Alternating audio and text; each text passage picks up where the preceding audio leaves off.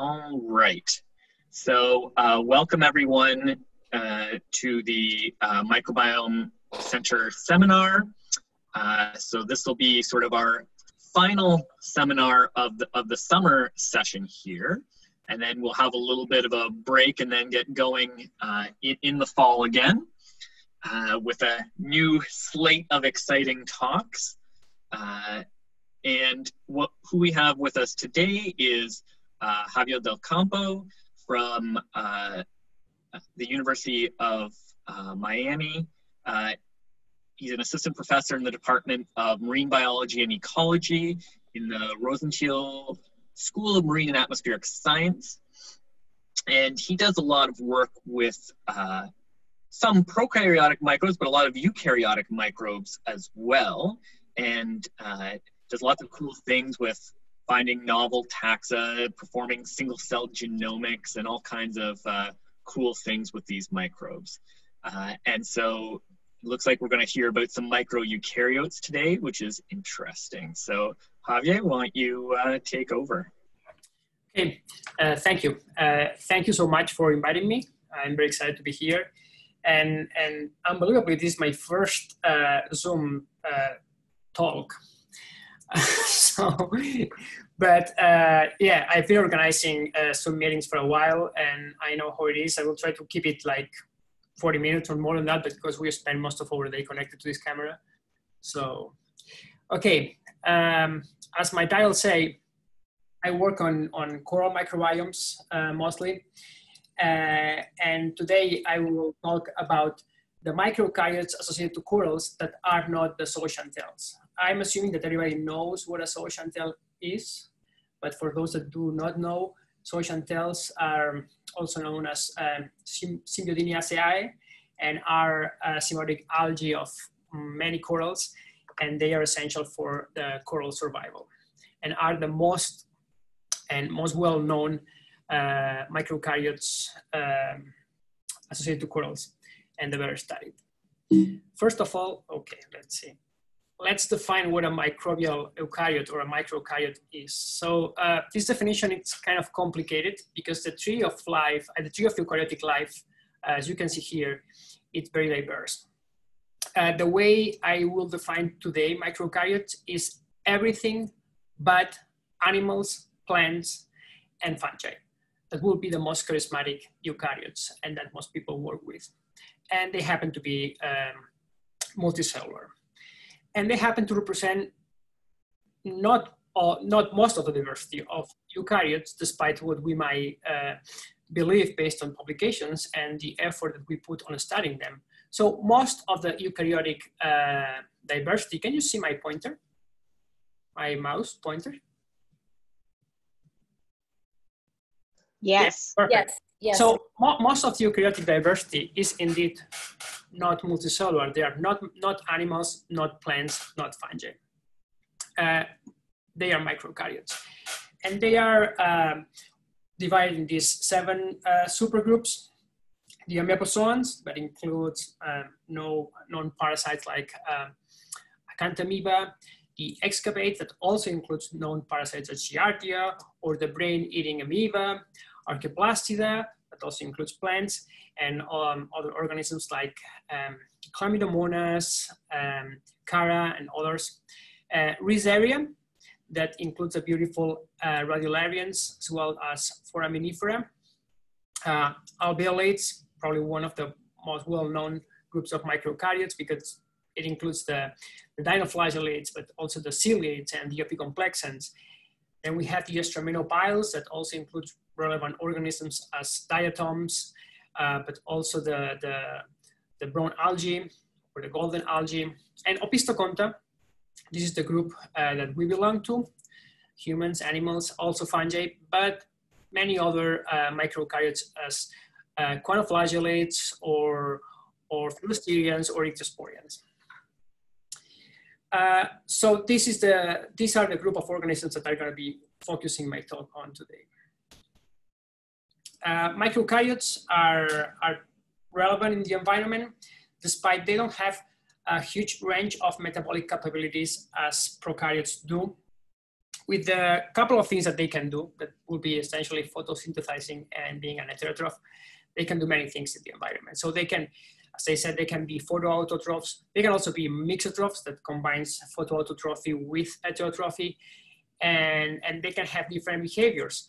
They can be symbionts, they can be predators, they can be parasites, they can also be saprotrophs, and which with all these different behaviors and also the wide size ranges that they present within the microbial scale, they play many different roles in the environment, and they are crucial for the trophic networks and the microbial loop in all environments.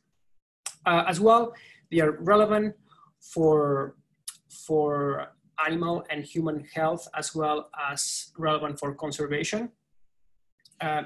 Around 15, close to 20% of the agents that need to be notified to the World Organization of Animal Health because they cause disease, they happen to be protists and unicellular fungi that I will include as well within the microeukaryotes.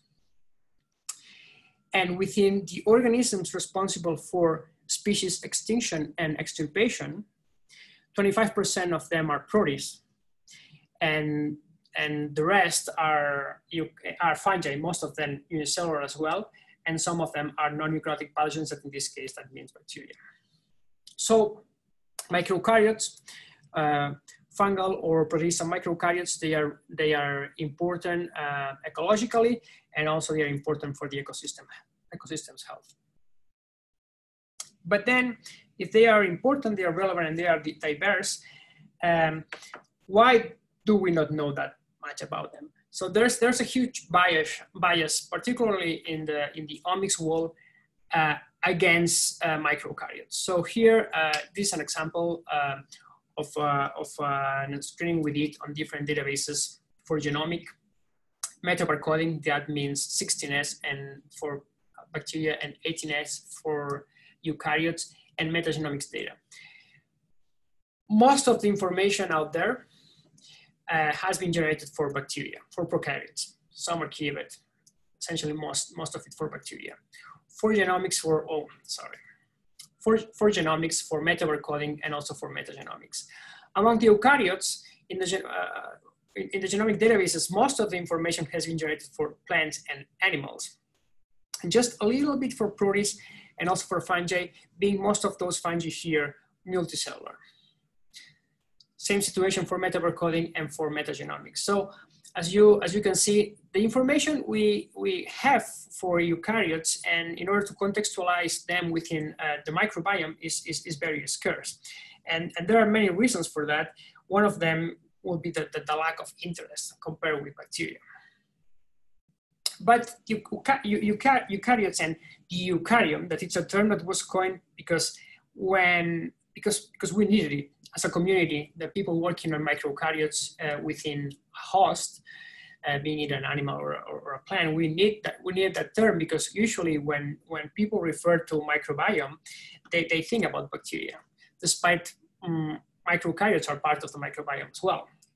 So we coined the term eukaryote, despite I think coining all these terms is sometimes unnecessary, just because we wanted to make sure that people understood what we were working on.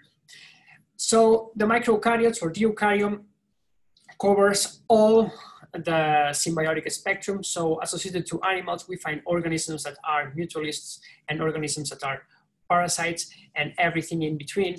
And these definitions of parasitism or mutualism are not static. That's why we talk about the symbiotic continuum.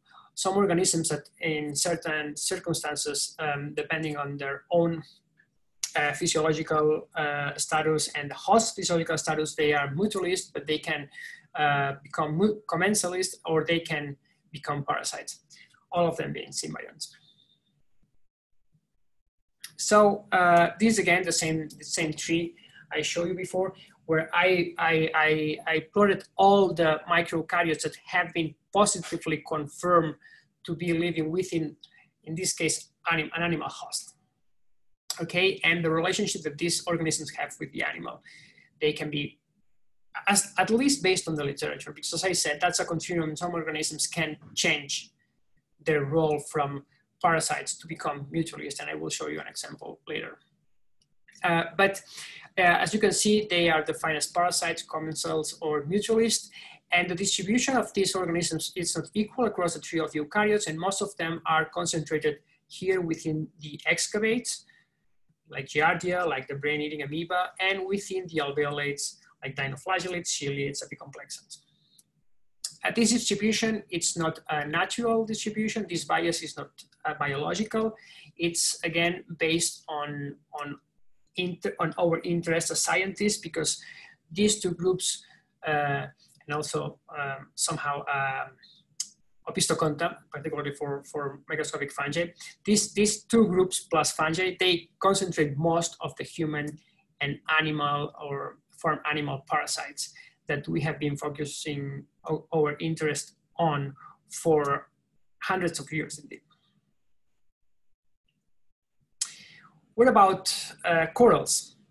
So I'm not going to explain corals to you guys because probably you know about it. So corals, they're animals.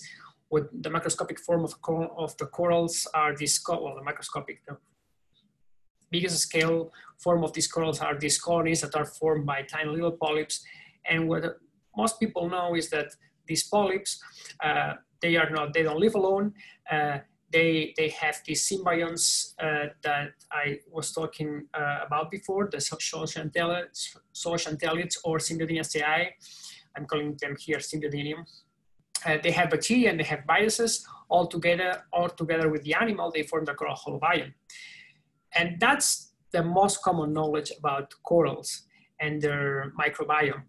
But what about other microeukaryotes? So we know there are other microeukaryotes, at least based on the literature. So there are green algae there, like Ostriobium, there are apicomplexans, there are ciliates, and there are other types of heterotrophic microeukaryotes. But we don't know that much.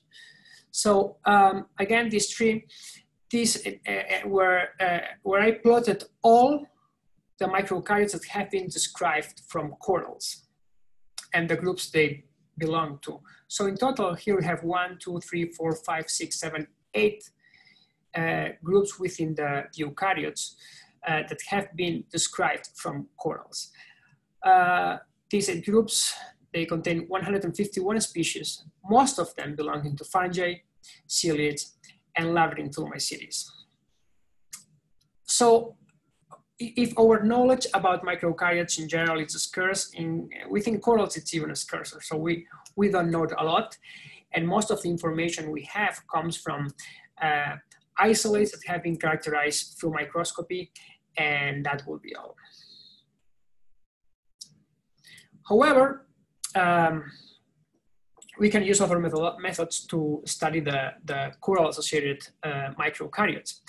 And in this case, I've been working on using the 16S from actual microbiome studies where people were studying the coral-associated bacteria to study microeukaryotes.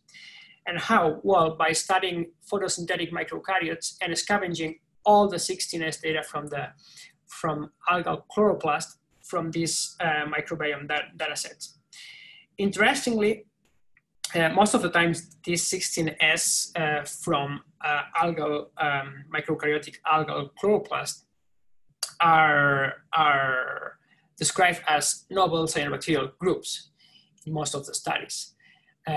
Basically because the reference databases they used, they didn't include any in some years ago. Now a couple of years ago, it changed with the release of a database of chloroplast 16S, but it didn't include chloroplast 16S. So the different softwares that we use for microbiome analysis, like CHIME or Mothur, they classified those sequences as novel cyanobacteria. Some years ago, I scavenged all these sequences, and I used them to study the diversity and distribution of an endolithic algae called Ostriobium. Ostriobium is a green algae that belongs to the group to the Bryopsidales, and it was described 34 years ago as a common inhabitant of the coral skeleton. It also can be retrieved from different types of shells in the ocean. It's a bioodor. It can consume the skeleton, but it has been shown as well that during bleaching events, Ostriobium can provide photosynthase to corals after the zooxanthella leaves. So it allows the coral to survive for some days until Ostriobium takes over and kills the coral.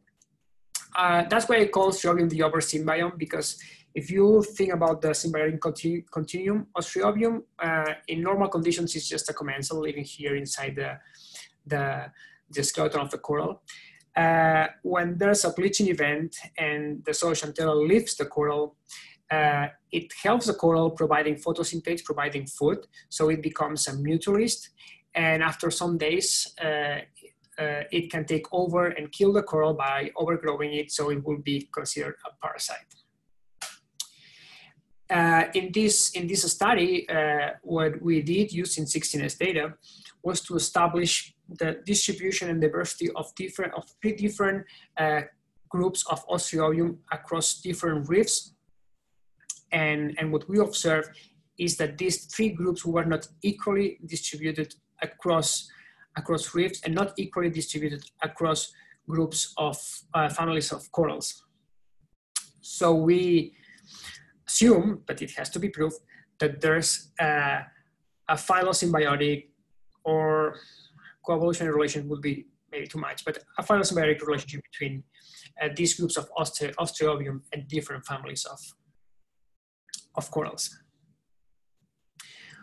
We use a similar strategy, so we scavenge a lot of 16S data to study another algal lineage associated to corals. In this case, Chromera, that was a symbiont of corals described in 2008 in a publication in Nature. It was isolated from a coral in Australia, and what it was very interesting because this represented back then a new group of algae. After many years of non-describing any novel group of algae, this one was extremely novel because it seated at the base of the epicomplexans. The epicomplexans is a group of microeukaryotes that includes well-known pathogens as the malaria agent or toxoplasma. Epicomplexans, they contain an organelle that evolved from a plastic, and they use this organelle to invade cells, but they are not photosynthetic. So when Chromera was discovered sitting at the base of the epicomplexan, it was very exciting because Chromera is indeed photosynthetic, and it's the ancestor of all the epicomplexans. For years, it has been considered that Chromera was a symbiont of corals, but now it's not that obvious. When we screen hundreds of microbiome studies looking for 16S data from the Chromera chloroplast, and we couldn't find any single 16S from Chromera in the corals in hundreds of corals we analyzed. We found some 16S from related organism called Vitrella that it's as well at the base of the epicomplexans, and also from back then a mysterious group of epicomplexan related sequences that we call RL5, that this was indeed associated to corals, to both coral tissue and coral mucus, when Chromera was retrieved mostly from the biogenous sediment around the coral reef.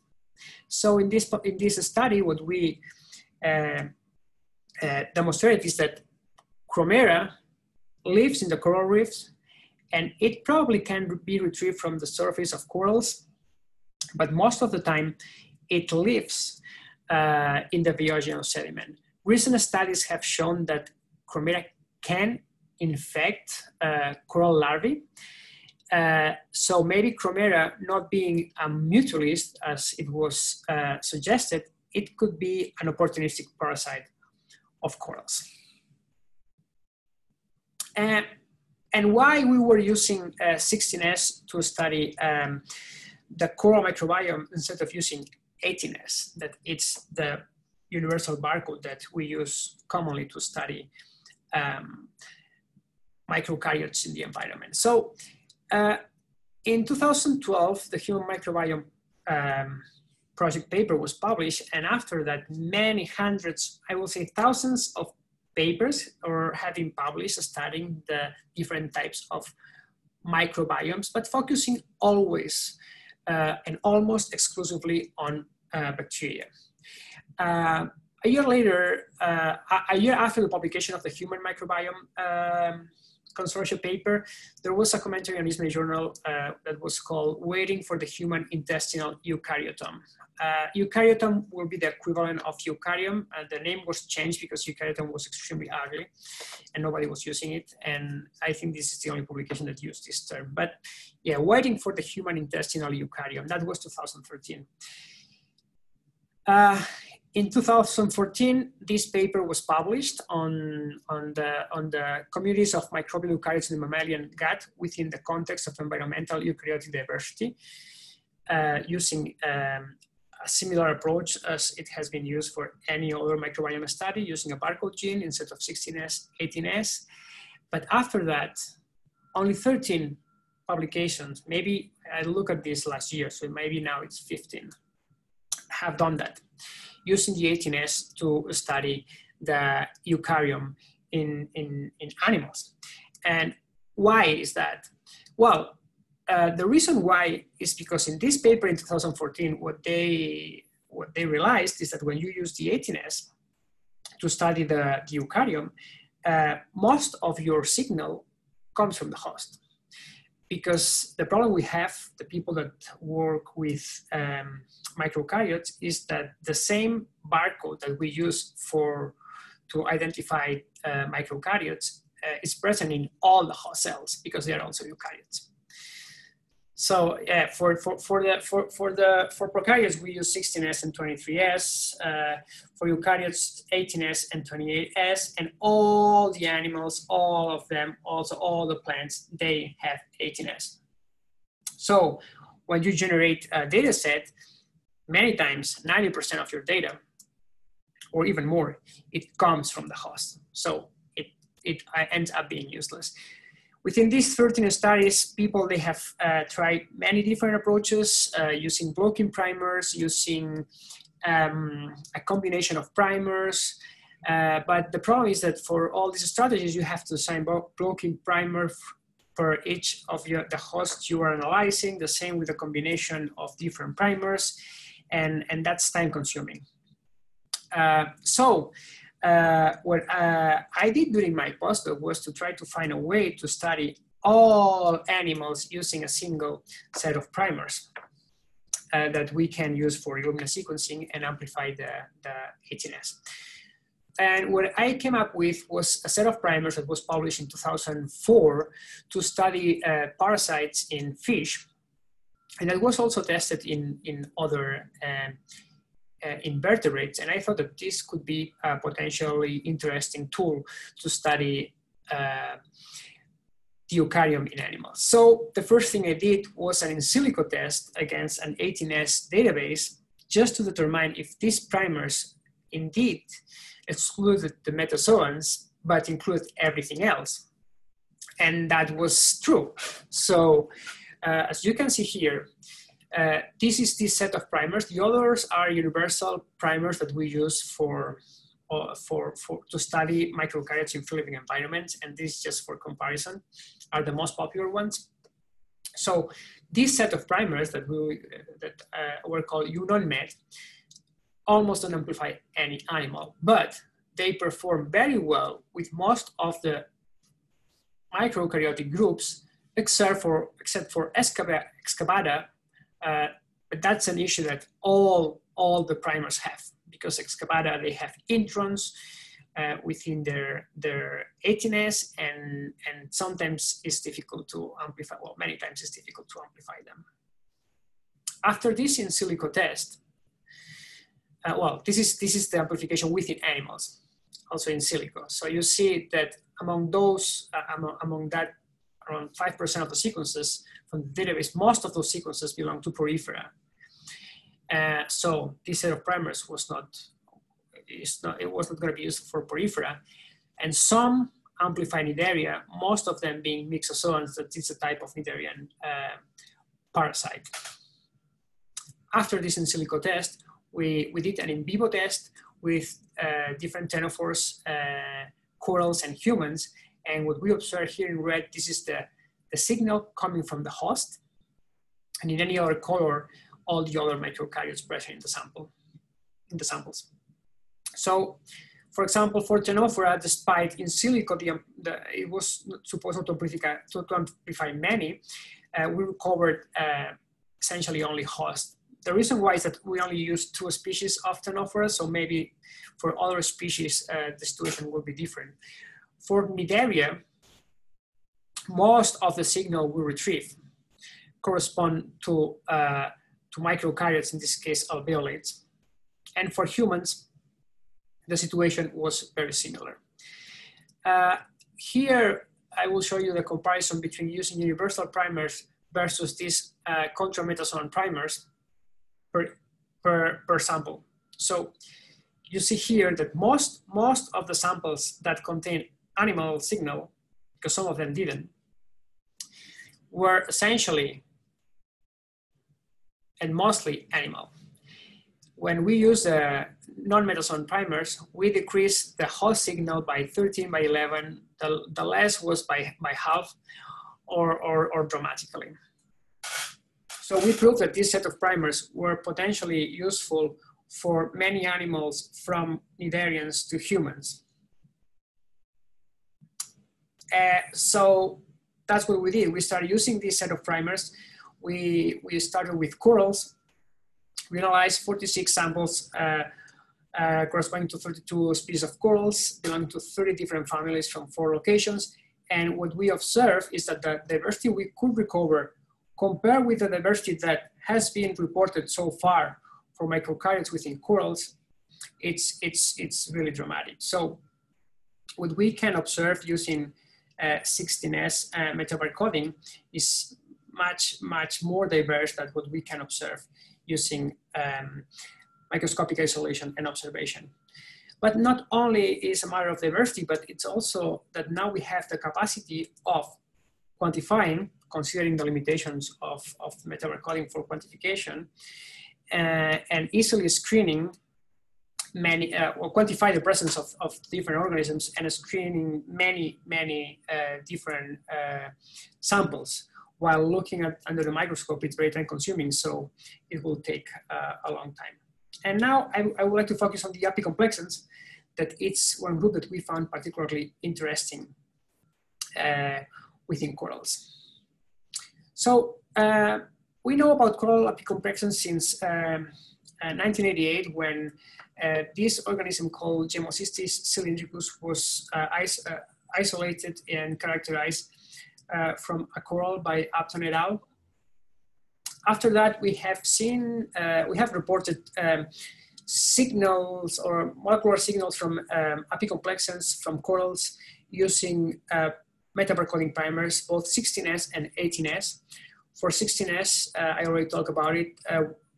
This group called apicomplexan related lineages 5 have been reported again and again from different corals in different areas of the world. And this, and for 18S, this group called type N has been reported as well. All these 3 types of information could not be connected to each other because the approaches that were used to retrieve the information were different. But by using this new set of primers, we could analyze many different corals, and we observed that 70% of the analyzed coral samples, they contain this apicomplexan signal. Because we were using 18S, it corresponded to this type N, and in some cases, up to 50% of the eukaryotic reads that we recovered corresponded to this type N, competing in many cases against the Zooxanthellae itself. Combining the 16S data with the 18S data here with 16S data, we could determine that many times the 16S barcode corresponding to ERL5 and the 18S barcode corresponding to type N, they co-accord. We observed that also in coral metagenomes. So we assume that type N and ERL5 were the same type of organism, or correspond to the same organism. We analyzed many corals from different areas of the tree of the cnidarians, and almost all the big groups of anthozoans contain these apicomplexans. We also use fish to determine where they were located within the corals. And here they are in red in the mesenterial filaments. Here you see the nematocyst, and here in blue all these dots correspond to the Symbiodiniaceae. This fish probe is based on 16S, so it identifies ERL5, but we also developed an 18S probe to identify type N, and both signals co-occur. So using fish, we could confirm that both ERL5 and type N are the same organism. As well, using TM, we could characterize the ultrastructure of this coral apicomplexan that we named coral ecolith. And despite we cannot say for sure if it's Gemocystis cylindricus, it looks like an apicomplexan. So easily it could be Gemocystis cylindricus. When we look at the genomic data, we observe first of all this group of coral-related apicomplexans or coral ecoliths. They are related to coccidians that are well-known parasites, and surprisingly, they contain all the genes needed for chlorophyll biosynthesis, but none of the genes of the photosystem. So despite they can produce chlorophyll, they cannot photosynthesize. So we don't know exactly what they are using the chlorophyll for. It has to, maybe they came up with another use for it. Well, they should have, because otherwise, why generating all this chlorophyll for nothing? This capacity has been recently reported as well by Ileana Boms, and in a set of deep water corals where for sure they do not photosynthesize. And they have reported the presence of these apicomplexans as well, and they have reported the presence of these 4 chlorophyll biosynthesis genes as well. So just to give you an idea where these symbionts are, this is the coral apicomplexan tree represented by the worst diseases they cause: malaria, toxoplasma, diarrhea, Barcryptosporidium. Here we have other invertebrate parasites. Here we have Chromera, that it might or might not be a coral symbiont. And here we have the coral ecoliths, that they are within toxoplasma and diarrhea, but it has not been proved that they are pathogenic. And indeed, by their abundance and by how widespread they are, probably they are not. But as I said, the symbiotic continuum can, you can be a parasite one day and you can become a mutualist another day. Also, we use this set of primers to explore the microbiome of the gorgonian, of the red gorgonian Paramuicea clavata, and how it changes in response to thermal stress. We sampled sites, populations of gorgonians in 5 different areas of the Mediterranean. And for our preliminary study, we analyzed 2 of them in Medes, number 1, and Portofino in Italy. So we sample 3 link apical tips of the gorgonians, 1 that we use for control, and B that we'll use as a treatment in a common garden experiment, and C that we kept to study the microbiome and to do transcriptomics. So the common garden experiment consisted on keeping the gorgonians in tanks. The controls were kept at 18 degrees, and their treatment was was kept at 25 degrees. The reason why we did that is because in the Mediterranean, the heat wave of 2017 killed many gorgonians, and gorgonians are one of the most charismatic corals in the Mediterranean Sea, and they are builders of the coralligenous, and they are important for the ecosystem. So we wanted to understand why and how that happened. After 14 days of keeping those corals at 25 degrees, then we studied the necrotic, the percentage of necrosis within the tissue, because these gorgonians, they don't bleach like the tropical corals, are so chantelate corals, but they necrose under high temperature conditions.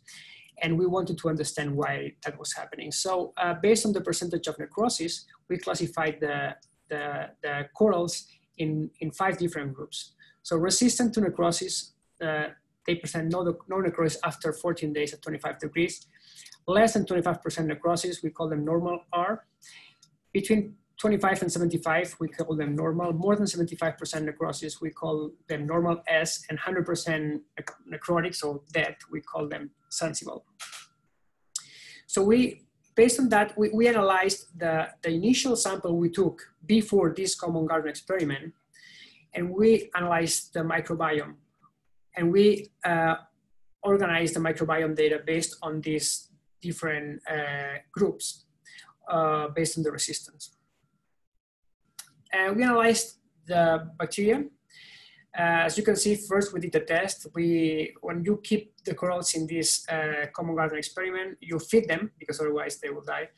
And we fed them with cyclops. So we compared the microbiome of the coral with the microbiome of the cyclops and the microbiome of the surrounding water. And first of all, we confirmed that they are different, so we could keep going.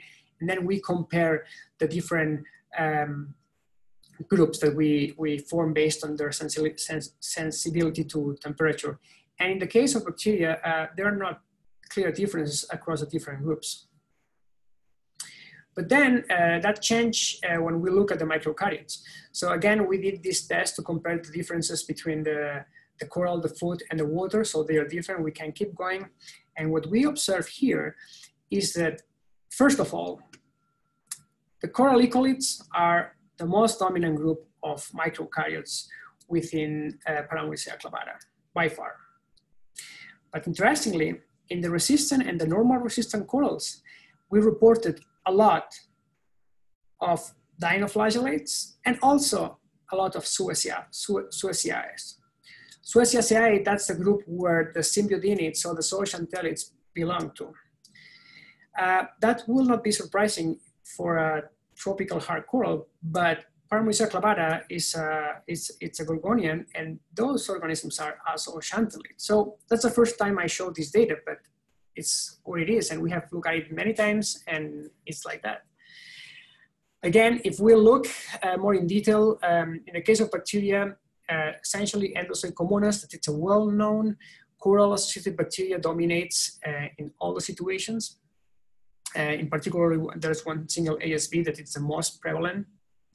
In the case of microeukaryotes, what we see is that, first of all, these Symbiodiniaceae, these Suessiales, are indeed Symbiodinium clade A, now called simply Symbiodinium, that it's a zooxanthellum, and it represents 20%, and it's a single ASV or OTU, represents 20% of all the microeukaryotes in the normal resistant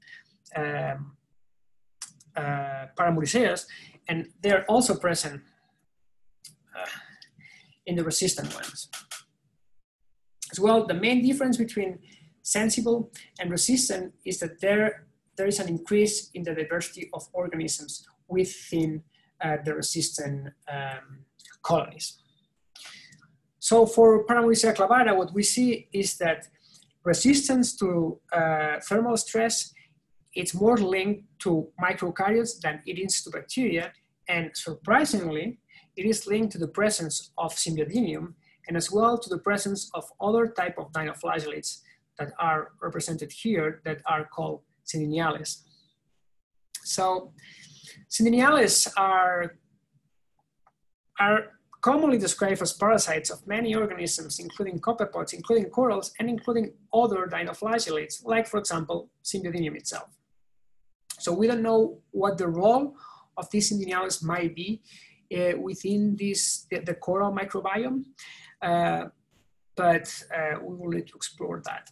Regarding Symbiodinium, it is very unlikely that Symbiodinium it's a coral symbiont in this case. I mean, it has never been described before, but we are looking at tissue and we are trying to determine if Symbiodinium is indeed within the tissue of those resistant corals, gorgonians. But it's known as well that Symbiodinium is present as a symbiont of other microeukaryotes. And in this case, who knows, maybe Symbiodinium is a symbiont of ciliates that we also reported within corals, or well, we don't really know. This is really exciting. And as soon as I get images, I will be happy to share those with whoever is interested on that. I would like to finalize with very, very preliminary data that we have generated in the lab. Apart from using metaver coding, we are also very interested in studying the coral at the single cell level. And we are using 10x single cell transcriptomics to study bleaching in two Caribbean corals, Orbicella fabulata and Acropora cervicornis. And this is the preliminary data we just obtained 1 month ago from Orbicella fabulata. It doesn't show much, but that we have that we are able to differentiate different cell populations within Orbicella fabulata based on their transcriptomic profile. And as well, we have been able to characterize the Symbiodiniaceae populations within the coral. This is based on an alternative approach for the annotation of these single cell transcriptomes, that instead of using only a reference genome for the organism we are studying, we combine different genomes into a single reference data set in order to characterize not only the cells from the animals, but also the cells from every putative symbiont. We also tried to retrieve apicomplexans from this data set, but we had some problems, so we didn't retrieve enough cells. That's because we use a physical strategy to separate cells from the coral cells in order to analyze them using the 10x single cell transcriptomics platform. But now we are moving to a chemical dissociation strategy that is generating a higher output in terms of numbers of cells. So we are positive that soon we will be able to see more cells, and by seeing more cells, we will be able to also observe other types of symbionts apart from the Symbiodiniaceae. But being able to observe the Symbiodiniaceae and the coral cells linked to those symbionts, it's already very exciting. So I would like to finish with this slide, and this is the take-home message from my talk. Microeukaryotes are part of the microbiome too, not only within corals, but within every other organism. So don't forget to study microeukaryotes as well, not only bacteria. I do exactly the same. So I come from the microeukaryotic world, and now I'm incorporating bacteria to my studies because I think we should be studying the microbiome as an integral system, including every possible member from microeukaryotes to viruses and bacteria and archaea. I would like to thank everybody in my lab, in particular Anthony Bonacolta, that he has been doing most of the work on Paramuricea and also on single cell transcriptomics, all my collaborators, all the funding agencies, and thank you for being here and listening to my talk.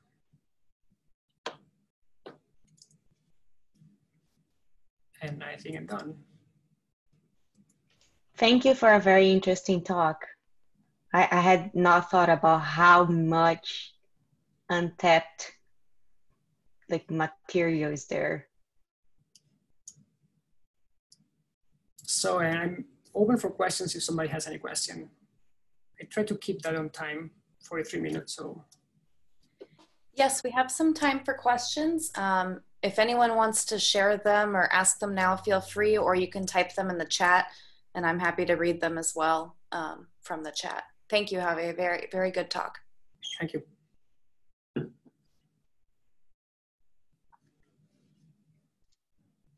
I had a question. So early on, you were talking about using the 16S from the chloroplast for doing sort of your phylogenomic analysis, and then sort of transition to using these 18S primers that were excluding metazoans and things like that. Is it possible to use both approaches and get some complementary information, or are there advantages and disadvantages to the two different approaches there? Well, we did that for the P-complexant study that we published last year in order to integrate the previous knowledge. So P-complexants were described using 16S and they were named error 5. They were described using 18S, they were named type N, and we combined this information, okay? Yeah. And this can be done, and the information retrieved, I don't know if it's complementary, but it's interesting to have both. But you can do that only for organisms with a chloroplast. And that's the main limitation. So you can work with things that have a chloroplast, and you can characterize the microeukaryotic community that has a chloroplast or a derived chloroplast or something like that. And as well, by doing that, you are indeed scavenging data. So most of the 16A data from microbiome studies, they correspond to bacteria. So the proportion that corresponds to chloroplasts is not that big, and you need to do, like, I mean, the studies I presented on Ostriobium and chromerids or P-complexant related lineages, we analyzed, I mean, hundreds of samples, and we combine everything together in order to observe patterns and to build trees. So are you just limited to the chloroplast? Because what about mitochondrial DNA?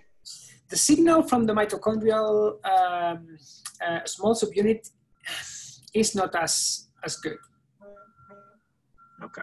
It's not as good. I mean, I've tried, I can tell you. I mean, you can see the mitochondria. You can. But it's not as good, not for all the groups as well. And again, not all the groups have mitochondria. Mm-hmm. I mean, they have, there's only one group of microeukaryotes that has no mitochondria at all, only one organism described. But there are others that have other type of mitochondria that have been very reduced, and those don't even have the small subunit to look at. So there's also a limitation, but all microeukaryotes, they have an 18S. 18S though has other problems, like the copy number. So the copy number of the 18S can go from 10 to 12,000. So quantifying using this technique, it's almost impossible. We have another question from Monica Medina in the chat. She thanks you for a great talk and is wondering whether you know if the facultative, I'm going to mispronounce this, Ostriobium turns parasitic after a bloom, and what might control those dynamics. I use the term parasitic because I think it's the best term I could use, but Ostriobium only does its thing. So if when there's a bleaching event, okay, let's start at the beginning. So the light that Ostriobium uses, mostly it's on the red spectrum. And that's the light that Ostriobium can get being below all the tissue and being below all the symbiote units, okay? So its capacity to grow with this light is, let's say, normal. Ostriobium can use any other type of light and has many systems to protect itself against an excess of light. And when the symbionts leave during a bleaching event, Ostriobium starts to photosynthesizing like crazy. Then it has to grow. And what it will do, initially it will provide photosynthesis to the coral because that's what it's going to be doing. But at some point it's going to overgrow the coral and killing the coral. So the only way to prevent that is by the symbiodinids to return and keep taking the light that now Ostrioium is taking and is using to overgrow the coral. If they return, Ostrioium will have to keep using the light on the red spectrum, and its growth is going to be limited by that. So that's the only reason why Ostrioium becomes a parasite. But because all these concepts of parasitism, mutualism, are very anthropogenic. So we define what's a parasite, what's not. I mean, Ostrioium is not bad, it's just doing its thing, and yeah, that happens.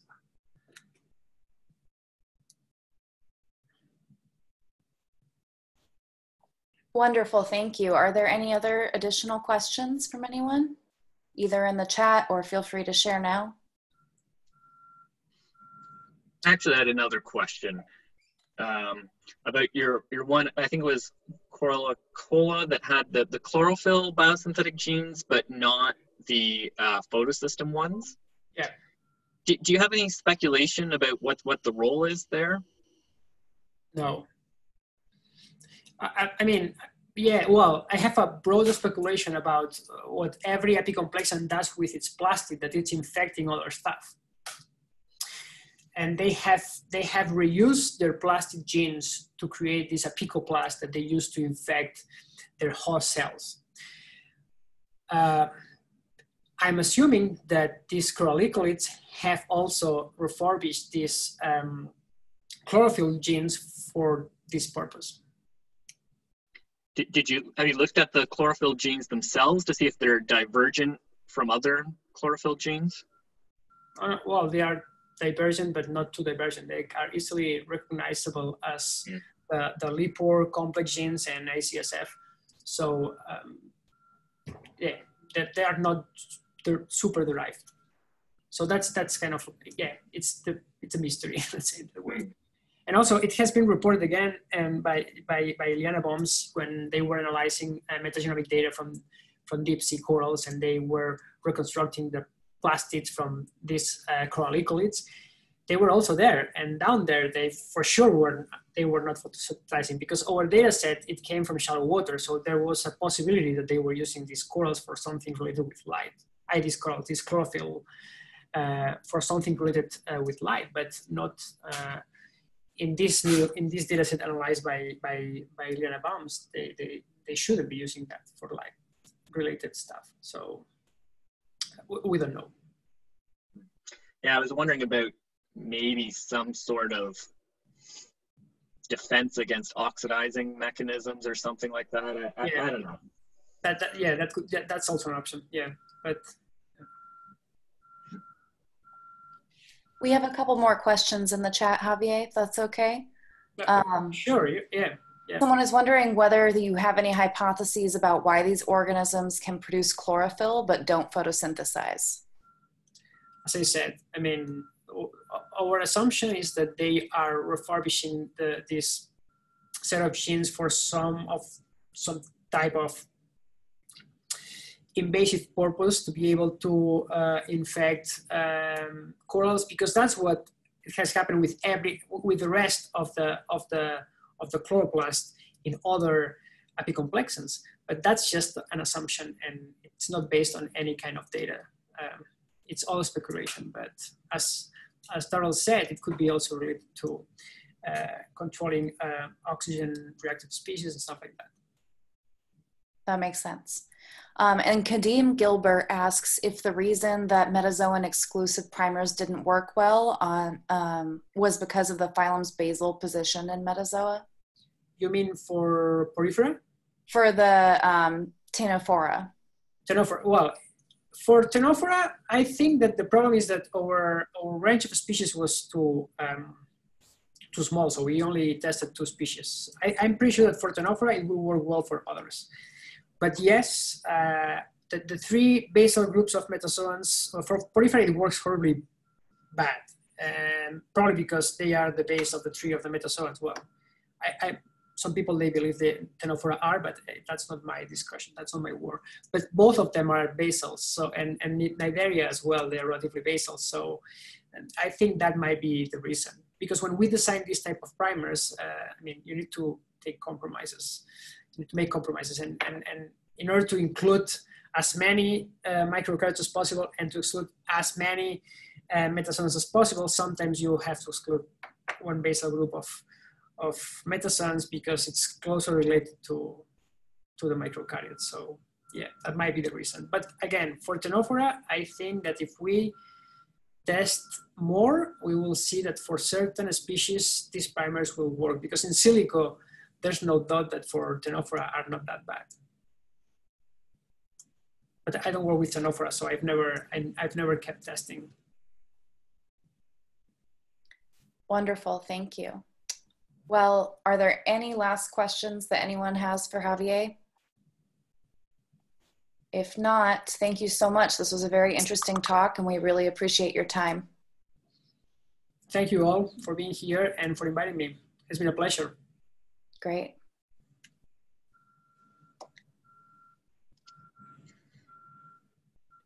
And for those of you participating in the Kickstart workshop, we will resume at 1 o'clock with the original link. So see you then. And yeah, thanks a lot, Javier. That was great. I'm not leaving because you made me host, and I don't want to just destroy the. Oh, okay. So just let me know when I should leave. Otherwise, I will stay. Yeah, I'll just wait a second to see if there was anyone that just wanted to hang around and chat for a second. Sometimes that happens, so we'll just. Yeah, I have all day. I just booked all day for this, so.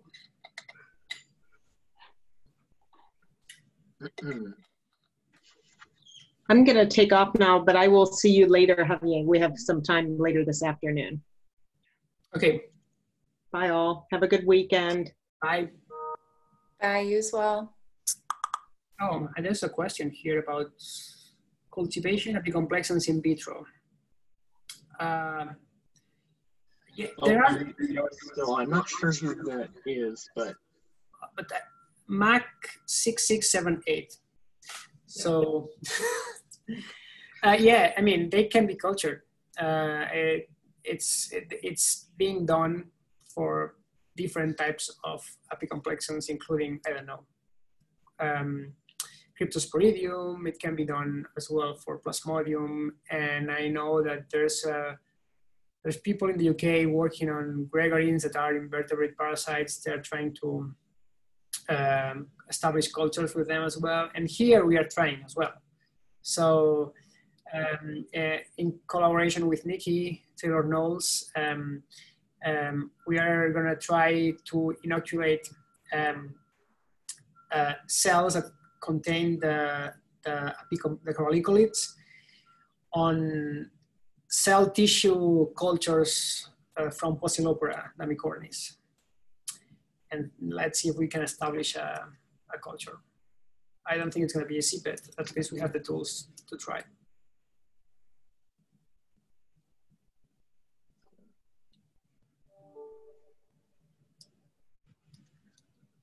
all right. Well, yeah, I got to run because I got to go feed my kids some lunch. But thank you so much for coming in and doing this. Very interesting. Thank you. Thank you for inviting me. Have a nice weekend. You Yes, too. thanks very much. You too. Take Bye. care, everyone. Be well.